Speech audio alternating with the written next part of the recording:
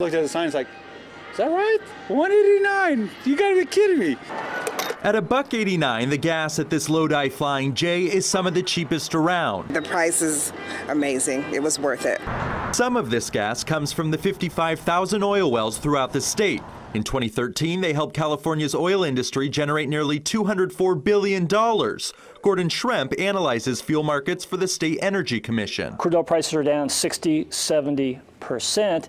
That's a straight reduction in revenue for people who have operating oil wells.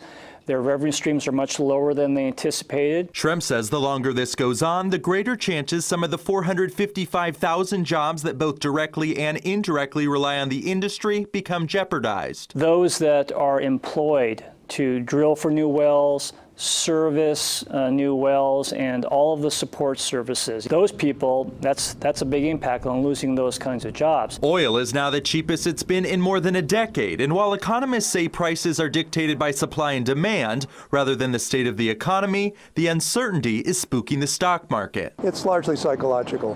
The market is driven by fear in many instances. This generates fear.